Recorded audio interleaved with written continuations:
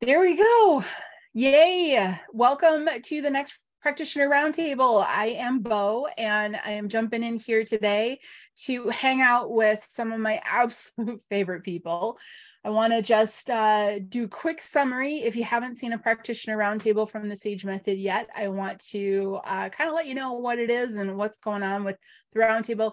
These incredible individuals, each and every one of them have trained with me for I want to say a year, but it's really more than a year. Like technically it's a year, but we just sort of keep going and we keep meeting, and it's an amazing community. But the practitioners that you see in this roundtable are incredibly skilled. Their abilities have been honed, and they just have the biggest hearts I know. And I'm really grateful to be able to work with all of them. So in this roundtable, we're going to ask them some questions so you can get to know them. But let's do that first. Let's introduce each of the practitioners.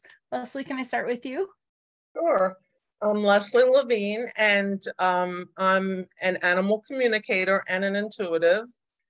And I'm learning healing too. Nice.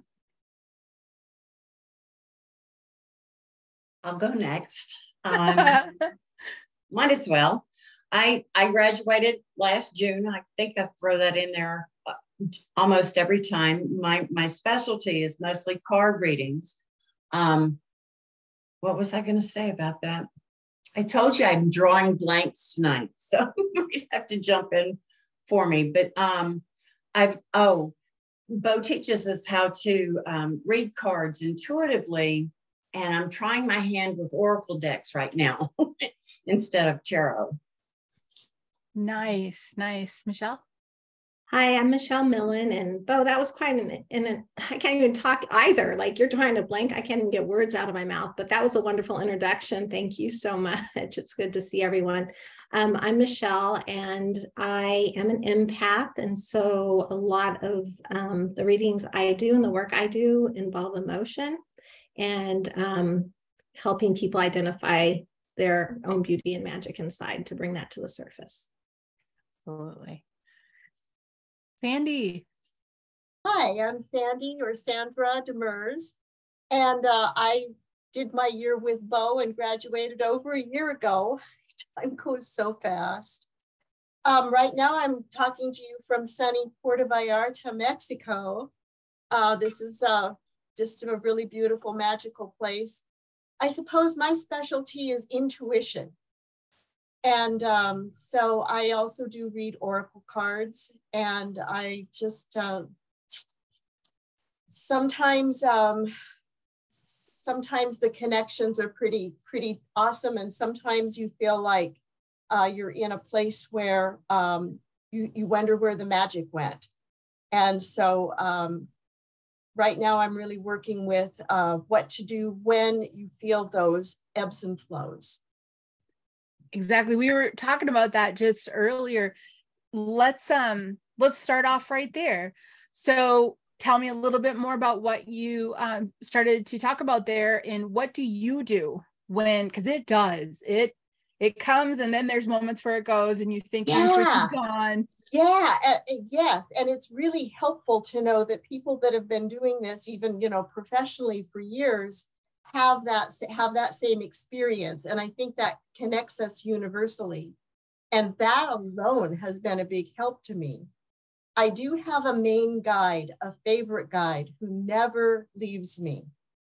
And so sometimes when I really am feeling real dark, or like I've really misunderstood everything that happened and I'm just a victim of coincidence and circumstance, she'll come to me and take my hand very gently and remind me that that's not the case, that the spiritual connection is very real. And then she'll do something like throw a feather into my path, or a beautiful coin, or some synchronicity that has just awesome meaning. That's awesome. How about the rest of you? What do you do when all of a sudden, maybe it doesn't even feel like this, but all of a sudden you wake up one day and you're like, I just haven't had a lot of spiritual connection, haven't had a lot of intuition going on? Well, I find that if that's going on for me, that I have to step back a little and stop pushing so hard. When I push really, really hard, it works against me. So I have been known to dance or to sing to change my present attitude. I love that. So what do you feel when you dance and sing with that intent? I feel like it raises my vibration. And it makes me looser, and I don't concentrate so much on the pushing. Yeah. When you say it makes me looser, it makes me think of that intuitive channel, just like relaxing, going, okay. What about you, Michelle? I would kind of describe it very similarly to how Leslie just described it, in the fact that when I start to feel that way, like I start to cry and I step into self-doubt and I start to push back and get a little, not mouthy with my guides, but kind of like, come on now, like you got to do something, show me something. I'm here putting in the work. And I think that's the hardest part, is it's like, if it had to do with heart and if it had to do with my dedication, I should be completely open all the time, but it's not that. And so very much like Leslie, I have to just step back and take a breath and realize it's universal time. It's not my time, and connect with water. Just get out of that place and distract myself. Give myself grace. Give yourself grace. Yeah. I love that. Brenda, I am really looking forward to hearing, because I know what you do when you stall or have blocks. When I have blocks, I fuss at Davey, and if you can imagine he's a leprechaun. So he'll stand there with his arms crossed and tapping his foot, and he'll let me yell and scream and holler, whatever my Southern isms will come out. And sometimes he'll ask me if I'm done. Other times it's like he just waits, and he'll always say, it's not time yet for whatever I'm fussing about. Mm-hmm. And it's like, but you're not here every second of every day like we are. You're not stuck in the timeline. And I feel like that's what we're doing, is we're getting bogged down in the humanness of it sometimes. And we just got to let it loose. And Davey allows that for me. And then he gently reminds me that what I'm asking for is going to come to pass, but certain things have to line up first. Patience. Lots of patience. That's what I need to learn. That's universal, I feel like. It's just, it's so common. Or maybe I feel that way because it's me. I don't know. Because I'm a very impatient person myself. Maybe I feel that way. I was struck with what some of you were saying, and I was curious too.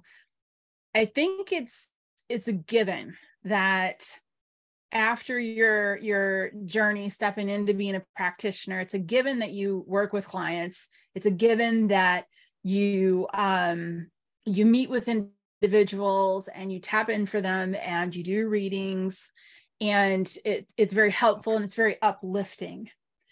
I would be curious to know from each of you personally what going through opening up your intuition brought to you personally for like your own life, because I've seen what each of you are able to do with individuals. The massive amount of help that you can provide and guidance is huge, and everyone has a moment in their life, including readers, when it helps to sit down with another reader and just check in and say, I need to check in and make sure my path is lined up. And all of you are amazing at helping other people do that. But what I'm curious, if there's something very striking in your life that perhaps shifted for you personally, not professionally, but personally. I'm sorry. Go ahead. Go ahead, Brenda. I've gone back to doing candle burning rituals. I was raised Catholic, so ritualistic type ceremony type things really speak to me because it just is what it is. And the candle burning, it tends to calm me down more than if I just try to meditate, because then I have the altar set up and the candle blessings and this, that, and the other that you do prepping, and then the actual ritual itself. So it's for me, that's a soothing thing to do. And being a water sign, every now and again, I may have a water bowl next to the altar, but I definitely do gemstones and such for sure. For yourself to balance, to center. So it sounds like you are taking more time for yourself for self-care. Yes, definitely. And I change it up every time we do a sacred space, so that it's a new gratitude and a new goal and a new, just something different every 2 weeks in sync with the moon. I love that. Leslie, what were you were going to say something too. Well, as an animal communicator, I first heard and got messages from other people's animals, and it took me a little longer to get those messages from my own dog, Mabel, and it's made me pay more attention to what she has to say, because I found that animals just mirror you. For instance, Mabel has really bad allergies, and hey, I've spent my whole life with allergies. And, as I can't find an answer to hers, I realize that there's a message there for me. I may be spending more time trying to take care of her than taking care of myself. And that happens to me. I find that in my readings, that if there's a problem with the animal, it's usually a reflection of what's going on with the person. That's fascinating. So I shouldn't feel too bad then when my dog won't talk to me. Not at all. I love, and I've always reached out to, animal community like yourself, to ask questions about animals and about my dog and things like that, because, everyone has different strengths intuitively. And I'm always like a kid in a playground if a dog talks to me, but I feel like an animal will talk to me if they want to, but I'm not necessarily in that lane of animal communication. So that's more self-care. Michelle, how about you? When my spiritual awakening started, I went to bed one night, one person, and woke up the next morning a completely different person, knowing that I couldn't go back and knowing that I wanted to move forward. So having to merge those two has been a real challenge for me. But the first thing that I really stepped into was realizing I'm an empath. Like all those years, I thought I was just moody and difficult to be around. I started realizing it wasn't me, and that I needed to put up boundaries around me in order to stop picking up the energy of everybody else. And I will say that I feel like I just conduct my life completely different than before. I used to have a lot of anxiety. I used to have a lot of nervousness, but that has really subsided as I just step into the flow more and say, well, it's going to work out, or, give yourself grace. That's obviously one of my favorite statements because I've said it twice now. And yeah, it just feels completely softer. It feels bigger. It feels like get over yourself, less ego, and just really being able to see how to diffuse situations now rather than escalate them. I love what you said about, I woke up one day and felt strongly that there was no going back. Like you felt such a shift.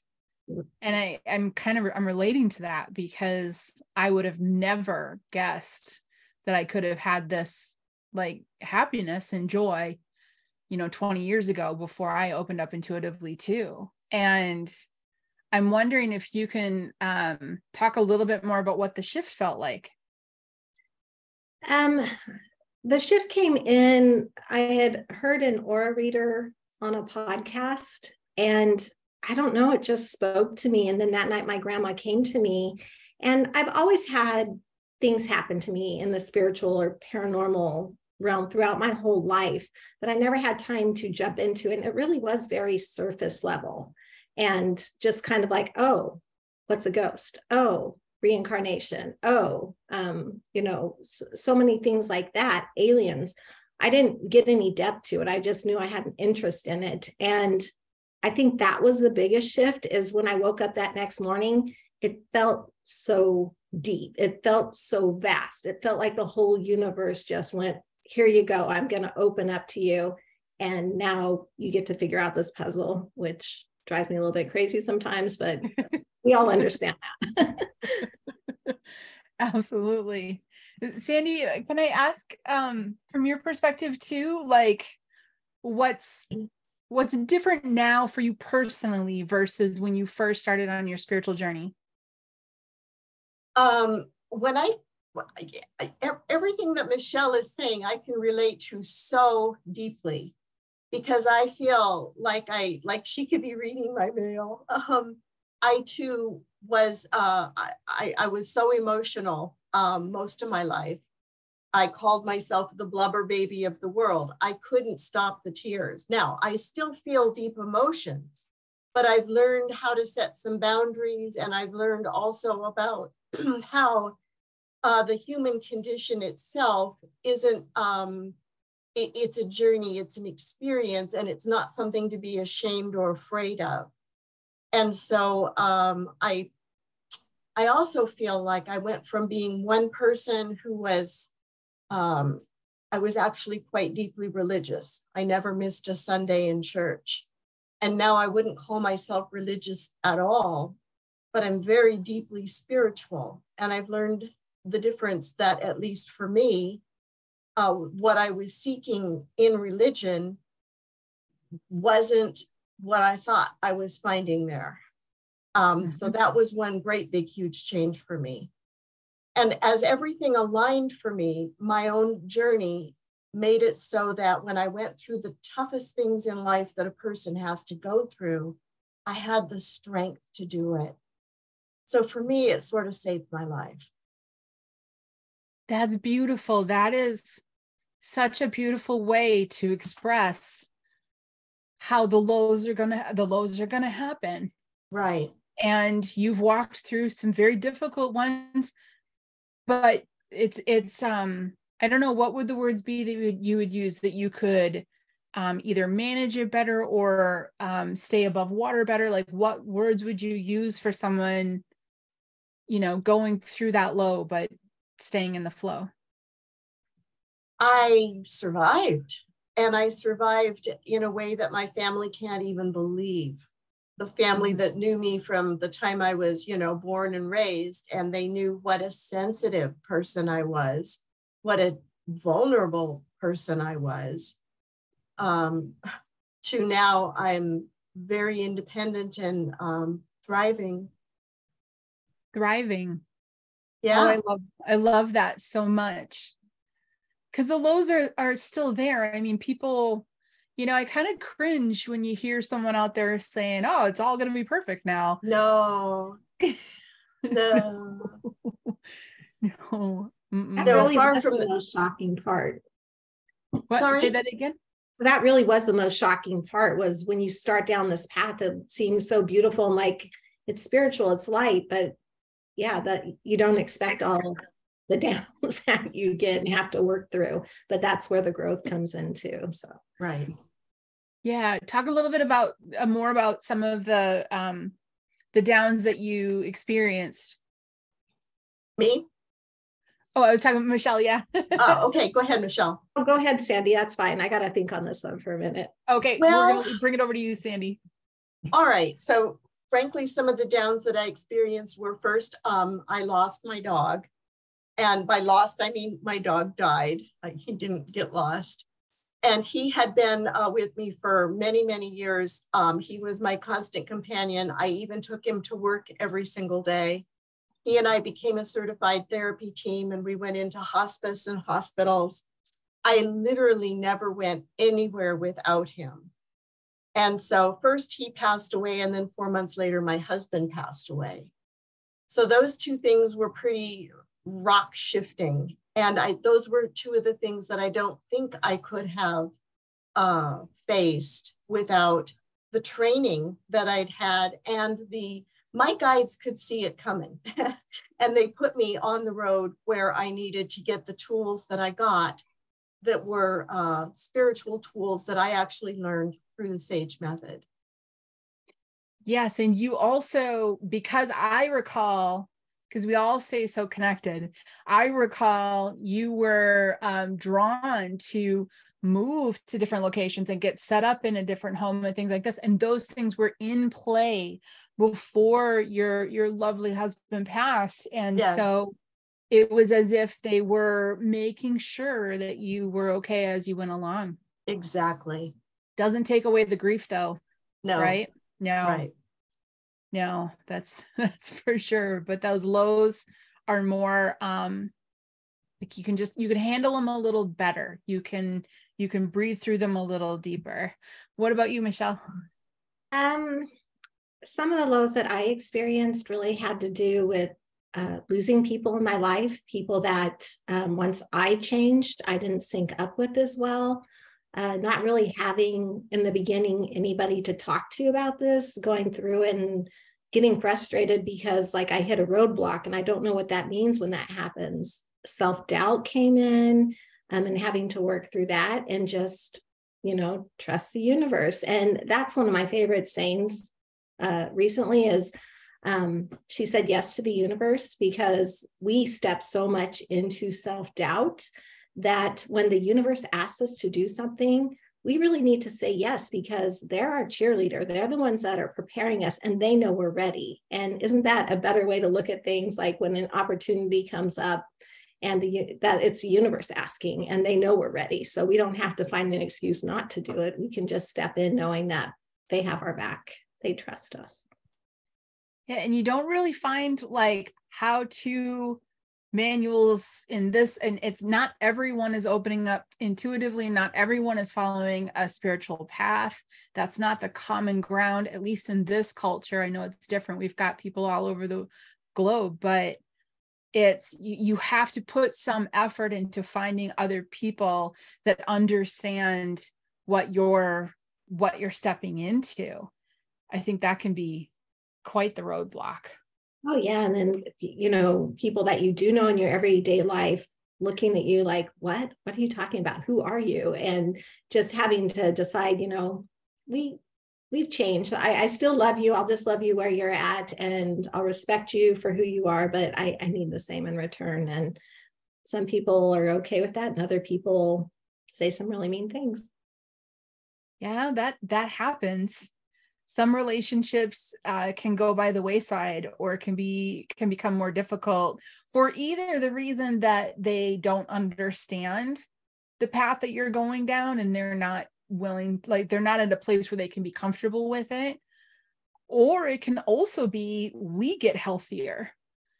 I mean, our mental health as a result of opening up spiritually improves dramatically. Does it fix everything? Not always, but at least for me, I don't know if anyone else can talk on that topic, but for me, I gotta tell you, the amount of lows that I feel now compared to the first 31 years of my life, which it was almost daily for 31 years. I just feel so grateful every day. I don't know if anyone else can talk about the mental health component. I can relate to that. I find that meditating every day really does help me. And, things go pretty smoothly for a while, and then, you hit a glitch. And for me, what happens is I just remind myself that I'm human. And there's a lesson in this. And what is and then I take a moment, I sit back, And I asked myself, what is the lesson that I need to learn by this? And, you know, how does this relate to stuff that's happened in the past too? Mm-hmm. I love that. That's, yeah. What am I trying to learn from, like, what am I supposed to get from this? This fabulous wall that you hit on the head. So Brenda, what about you when it comes to, because you were talking about self-care earlier, what about you when it comes to, like, have you seen any shifts in happiness factor or anything like that, stepping onto your spiritual path as a reader?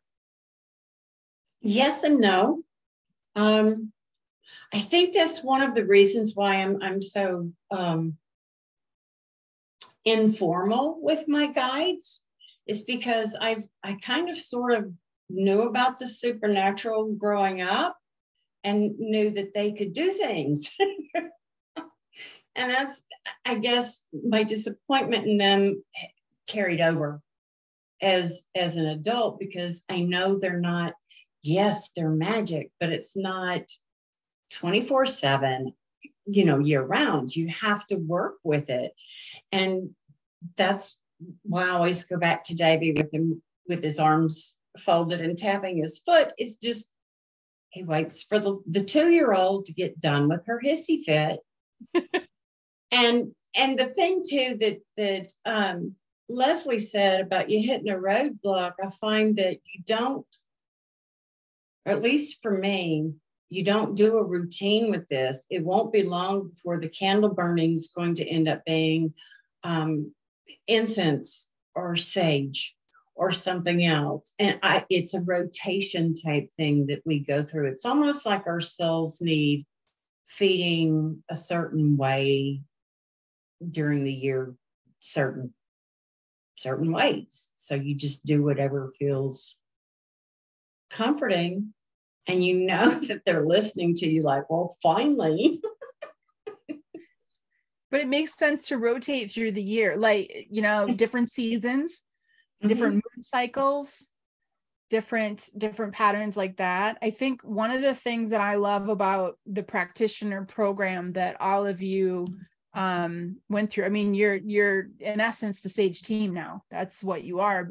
But I think the thing I love about the program is it kind of invites you as the practitioner to become you, not someone else, but like you. Like, let's bring out that authentic intuition that works for you. And I think so many people think that they couldn't do that. They look at readers and they think, I couldn't open up like that. And again, I'll say everyone can check in with a reader to, you know, get a little confirmation. Even readers check in with readers. And I think it's a wonderful thing. So it's healthy and it's a good thing to get readings and to check in when you need to.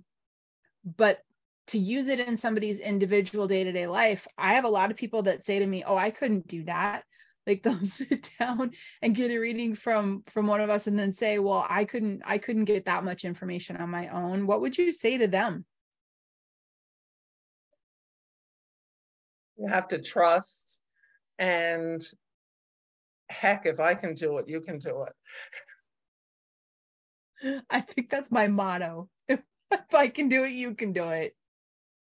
I just had a lunch yesterday with somebody who's a psychic medium in the town that I live in. And it was our first meeting, and we were just chit-chatting, and I used the word with her, well, this really weird thing happened. And she goes, wait, stop right there. No, we're not using that word weird anymore. Every time you use it, hit the delete button. So pretend you have a button in your hand. And when you hear the word weird or another word that throws some doubt out there, hit it. Nothing's weird. And so it was really refreshing to talk to somebody else and get her perspective on those things. And she was so encouraging, just like all of you. And it was just natural and easy to talk and kind of learn from each other. I love that it's like normalizing it a bit. You know, again, when the majority of people, at least in this culture, are not necessarily exploring that word weird where we put the stop. I like putting the stop on the word weird. Yes. And yeah, it's like she said, just pretend like there's a button, like, you know, the easy button or something that's a stop button. And every time you say it, you have to push it. And then pretty soon you'll remember not to. That word. Exactly. I love that. I love that. We had a couple people coming into the groups, and they were asking about why for them do different days they feel like they're into. I'm not going to say this very clearly, am I? Why for them, what was happening for them is at different days they were getting intuition in different ways. I would love to hear from each of you who are now like established readers. This is what you do.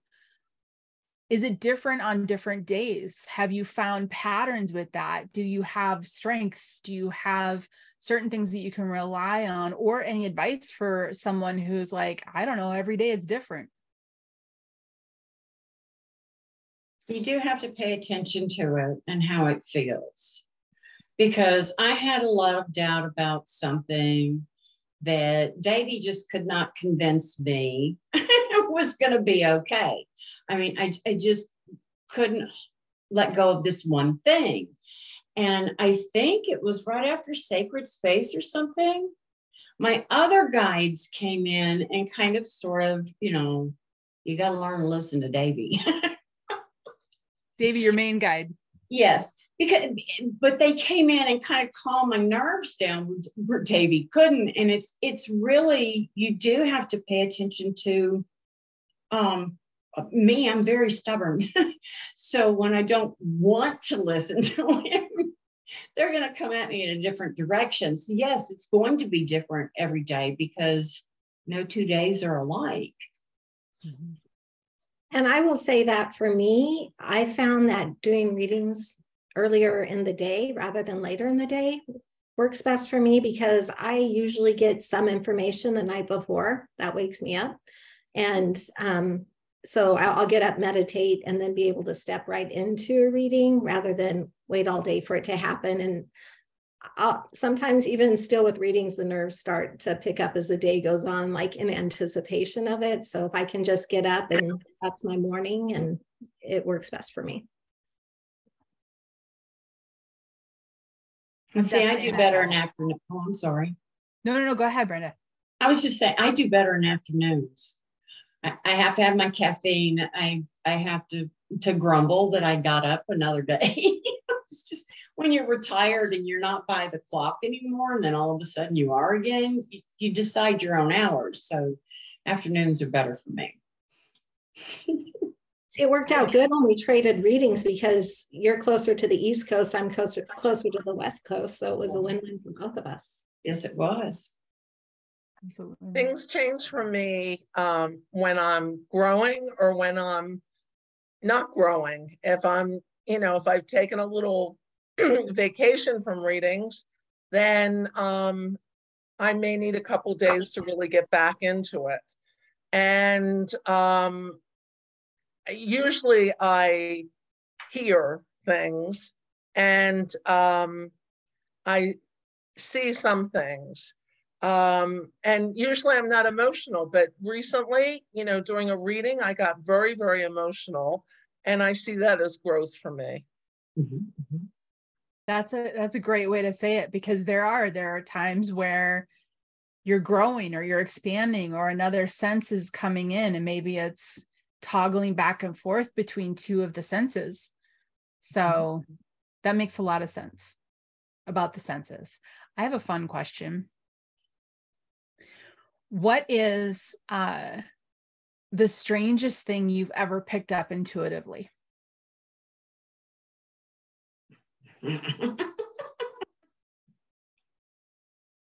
I'm just going to throw this out there. I came out of my office one morning. Well, it was late morning, early afternoon. And my husband's like, "How'd your session go?" "We went to the underworld." He goes, "That's nice." And I just kept on, going to my next. And it's fun to have conversations like that with family that live in the house with you, because it's just like, I stopped dead and I went, you know what? If the neighbors heard that, they'd think we do voodoo or something over here. But it's just, those are the conversations we have now. And they're normal, natural, everyday conversations. Yeah. It's interesting how all of a sudden with time, those become just part of the verbiage. It becomes part of the experience, and it becomes normalized as it should be. And it's not weird. It's not weird. Bo, do you want a real example of the weirdest thing that ever happened to a person intuitively? Yes. This is kind of fun. I worked in a law firm, and I was one day running around the corner in an office, and imagine in the corner there are all these cubicles. I'm sorry, there's all these cubicles, and then you go around a hall, and then you go around the corner. And I ran around that corner 100 times a day. And one day I ran around the corner and I stopped, and I suddenly had this feeling, it just flooded through me. And I turned to the secretary in the corner and I said, "You're going to have a baby?" And the look on her face was just like, "No, I'm not. I wish I were, but no, I'm not." Well, a few days later, she got a call for the attorney that she worked for from a woman who said that she had her best friend, her daughter's best friend, sitting there crying her eyes out because she was pregnant and she couldn't keep the baby, and she needed a lawyer to do an adoption. That secretary got that baby. Wow. Yeah. She said that when she got the call, she started shaking, and she all of a sudden knew that was going to be her baby. And she went into the lawyer and she said, "I don't know how we're going to do this, but we've got to make this happen." How about that? And she did. That is an excellent example of using your intuition all the time. Well, I didn't do anything on purpose. And I probably, if I thought about it, should never have said that to a woman. "You're going to have a baby." I mean, but it all just happened, you know? And it all just happened so quickly.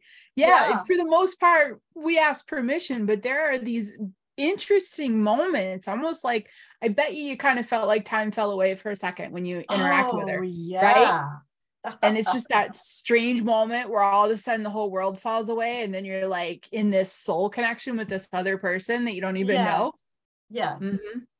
That's a great example. That is a great example. Leslie, do you have any, because I know as an animal communicator, someone who, unlike me, dogs talk to you and will communicate with you, but do you have any unusual requests that ever came from an animal, or unusual things like that?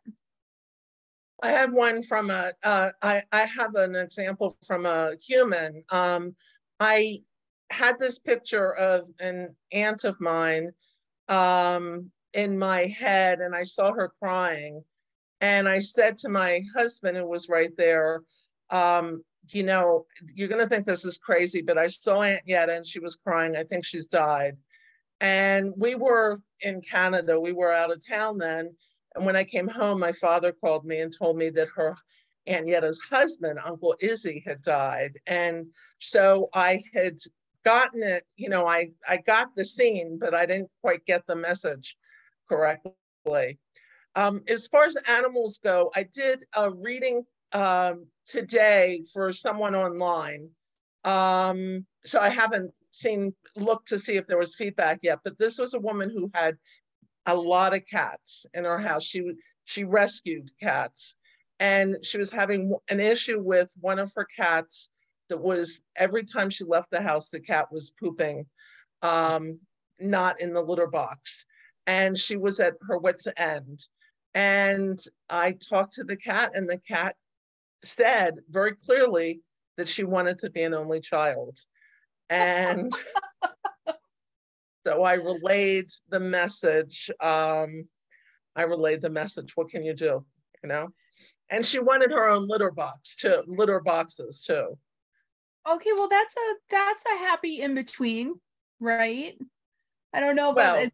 It's hard to go to the only child piece, I get, but I can completely see an animal feeling that way. Yeah, lock her in a room by herself with 2 litter boxes and go visit her a lot. That's true. I could see that. What about you, Michelle? There's so much. I'm thinking I had an attachment probably 18 months ago, and there's a whole backstory to that, which I won't get into. But the attachment was from my hometown. And back in like March of last year, I suddenly got this urge that I just had to go back home. I wanted to go back to that area over the July 4th weekend. And I had totally forgot everything about the attachment. And it just didn't dawn on me. I'm like, I'm going to make this happen. I'm going to go back there then. And then as soon as it dawned on me, like this is an anniversary date that I'm going back for, everything kind of started falling apart. But my husband and I, we had gone to a winery because it was in Napa. And we were sitting there and a lady at the table next to us just started talking about why I wanted to go there to begin with. Like she was there visiting like different sites and stuff like that. And just how random is that? Like the universe was setting it up. I'm like, oh, I caught on. And then it kind of starts falling apart. But then I meet this random lady who I didn't ask anything about it. She just started telling me, this is why I'm here. And this is where I was yesterday. And I'm like, oh my gosh. And then it happened at a winery that really the whole basis of it is dark versus light. I mean, that's what the label means. And so it was just weird, the location, just running into this person.